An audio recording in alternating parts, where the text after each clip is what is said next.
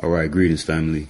This vlog is about the term, the white man science, which is often used in the Black conscious community when referring to any scientific concepts which challenge or don't reconcile with any of an individual's personal beliefs or preconceived notions.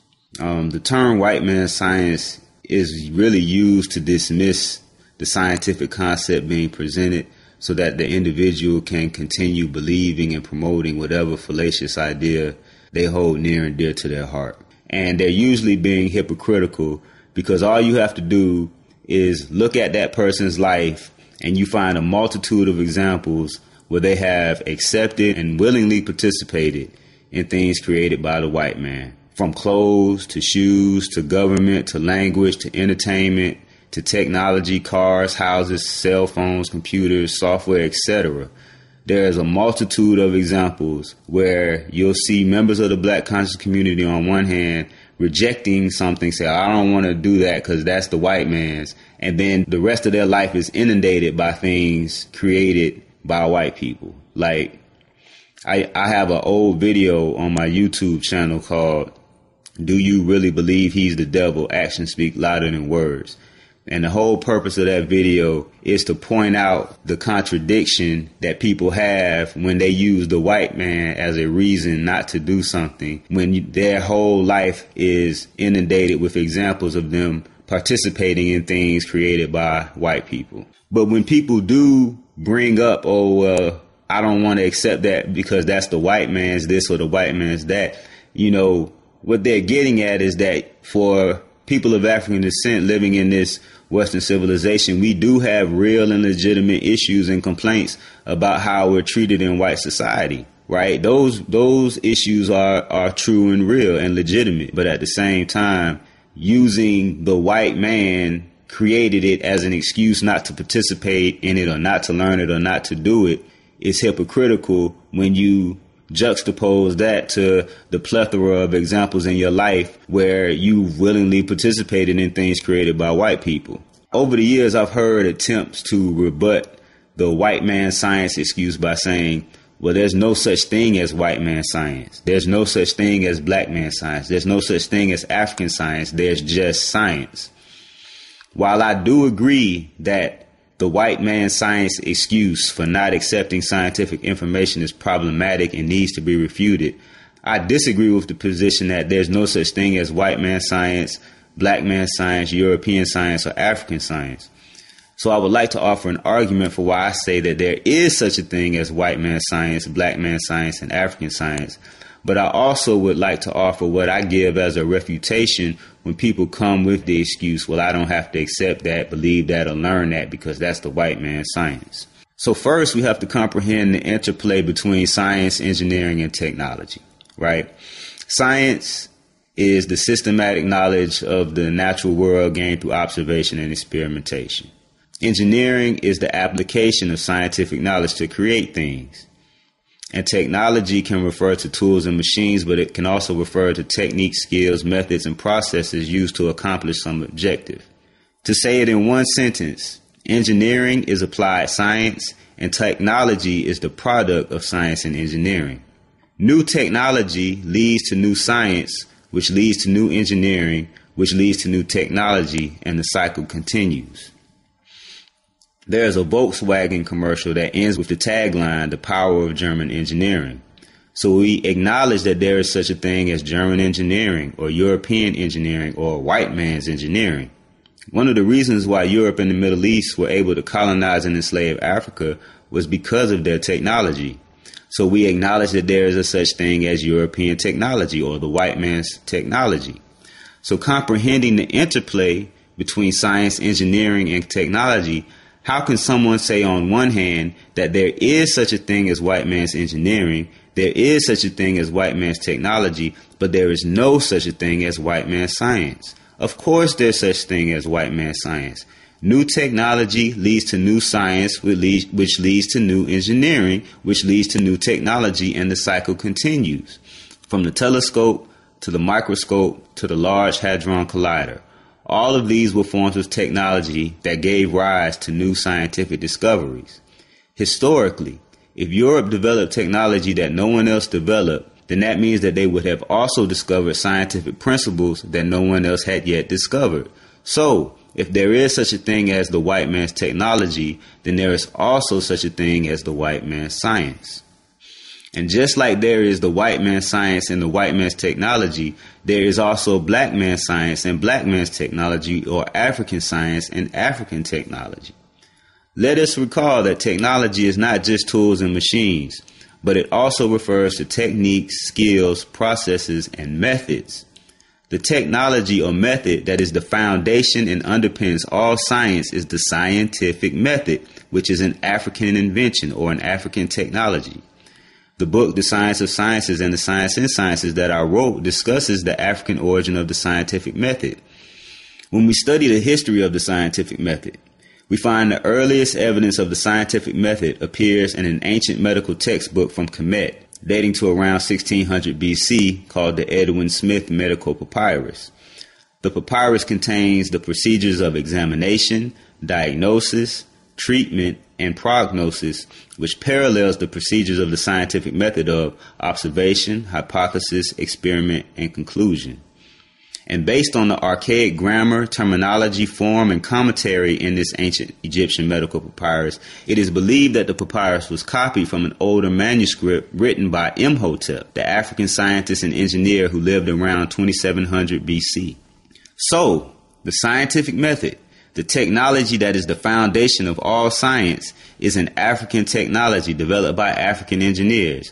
Again, if there is such a thing as African technology and African engineering, then there also is such a thing as African science. And African science is the science of sciences, which serves as the foundation which underpins all science. So all science has its roots and origins within African science. So Black people, we cannot reject science and say, well, that's the white man's science, when it was our science, it was our technology that was the foundation of all science, including white man's science. The juxtaposition of these concepts of the white man's science versus the black man's science is studied in a field called Ethnoscience, which studies how different cultures of people develop with different forms of knowledge and beliefs, and focuses on the historical contributions different cultures of people have made to science. Within the field of ethnoscience, the juxtaposition of white man science versus black man science usually falls under the broader heading of Western science versus traditional indigenous knowledge.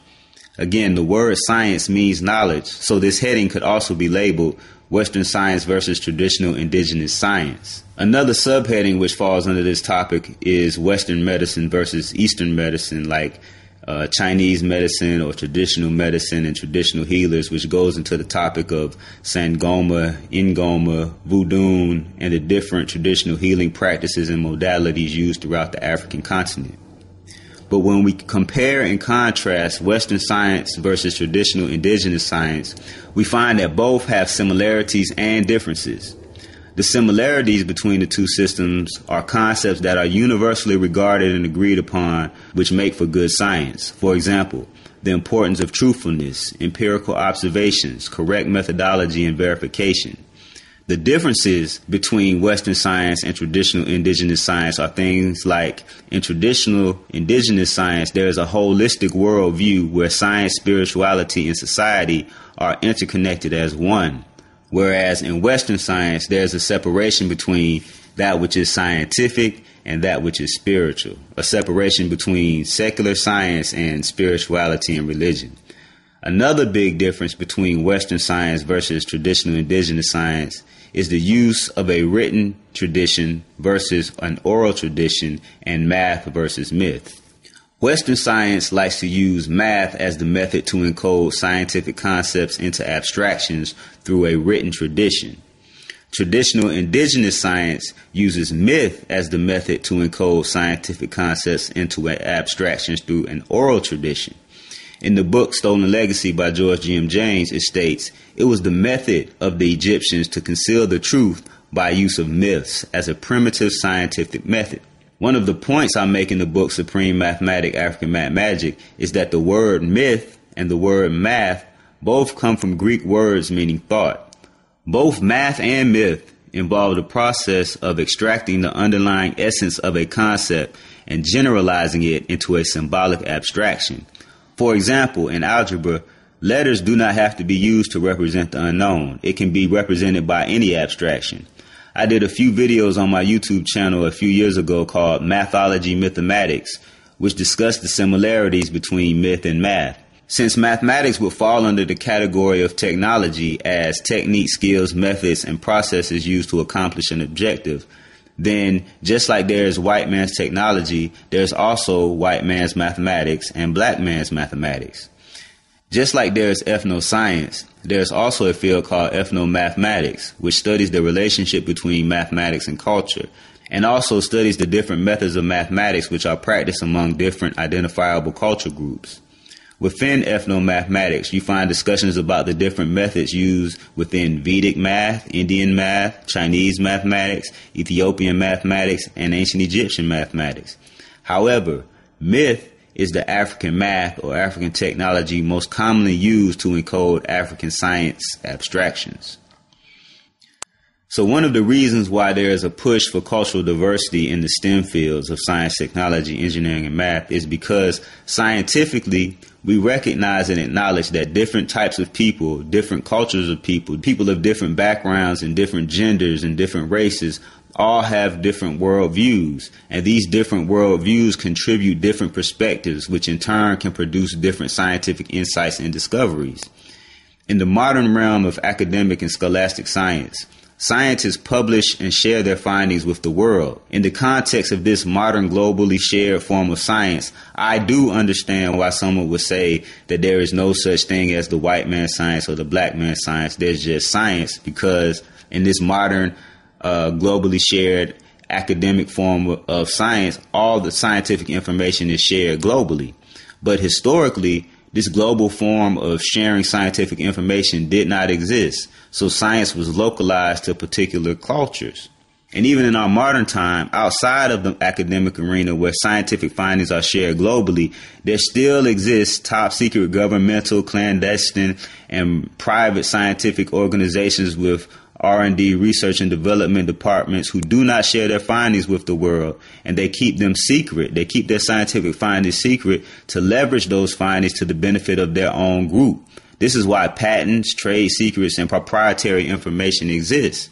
And once they gain that patent, once they gain that stamp that whatever new scientific finding is indeed theirs to exploit, then at that point they may share their research with the world. But that's just to say that all scientific information, all scientific discoveries are not shared within the global academic arena of globally shared scientific information. But the overwhelming majority of scientific information and scientific findings is shared globally as of today. And as of today, all races of people on this planet have contributed to the body of knowledge that is science.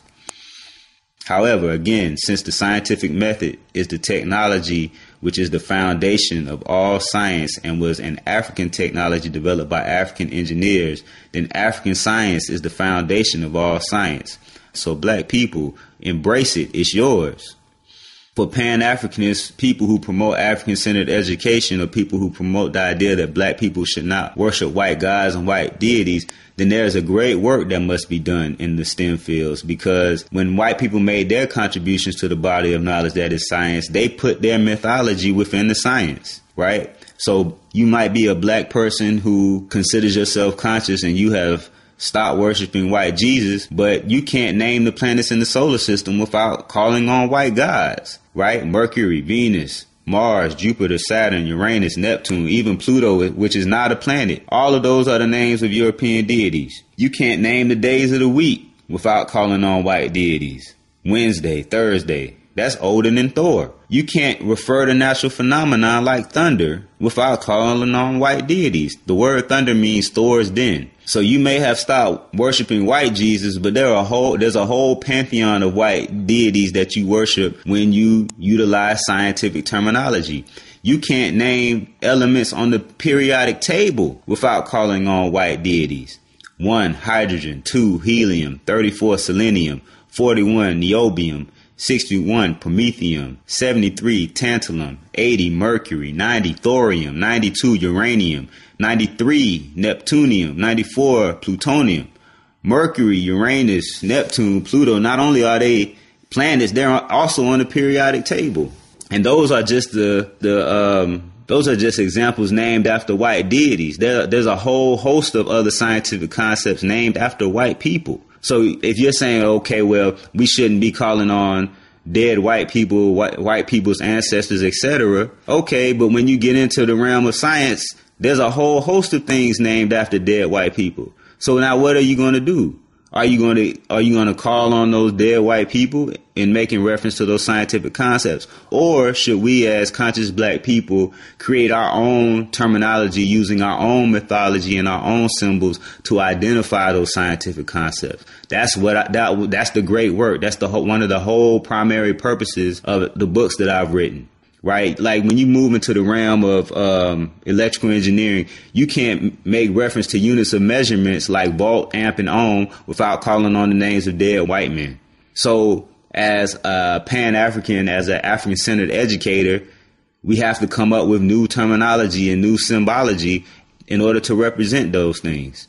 Anytime you use the words thesis, theory, theorem, chronology, archaeology, psyche, psychology, or astro anything, you're calling on the name of white gods. Go see my old YouTube video called The Top 10 Gods Worshipped by Atheists and Scientists. White people have put their mythology, their deities, and their symbols into scientific concepts. But when we use our African mythology and our African symbols in science, we get criticized by our own people. It's crazy. When white society decided to name the planet Mercury, did they say, well, there's no historical significance in the mythology of the god Mercury, which makes reference to the planet, so we really shouldn't name that planet Mercury?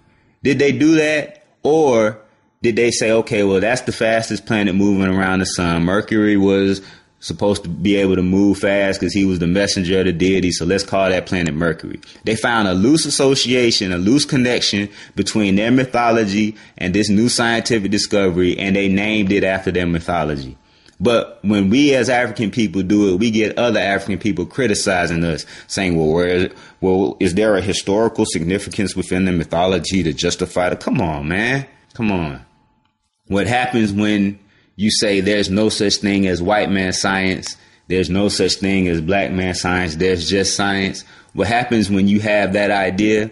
Then you go and you sit in your different science classrooms, and then they start teaching you with terminology from their white European mythology, their white European history. And you're supposed to be like, well, I don't see color. I don't see it. It doesn't exist. But yet they're still imposing the whole white supremacist ideas that they have through science. You may have stopped worshiping white Jesus, but you will still be worshiping white gods and white deities and dead white people in the scientific concepts that you hold near and dear. That's why we have to use our own symbology, use our own mythology. You know, when you look at the Black Panther movie, although that is a fictional setting, it's an example of a society that developed their own science, utilizing their own symbols, right, to express the scientific findings that they were able to produce. You know, we should be able to refer to natural phenomena and scientific concepts without having to call on deities from European mythology. And in developing our own system, we should be able to translate, you know, okay, well, we call these phenomena by these set of terms and utilize this set of symbols, and they use those set of terms and those set of symbols. Like, there should be a method of translation, right? But we should have our own unique set of symbols and terminology that makes reference to our history and mythology in order to describe scientific phenomena. A good example is a paper written by this brother, Sylvester James Gates, from the Department of Physics at the University of Maryland, where he used Adinkra symbols to represent supersymmetric concepts in particle physics, right? So I'll close with this. African science is the foundation of all science. So black people, embrace all science because it's yours. Peace. Peace. Peace.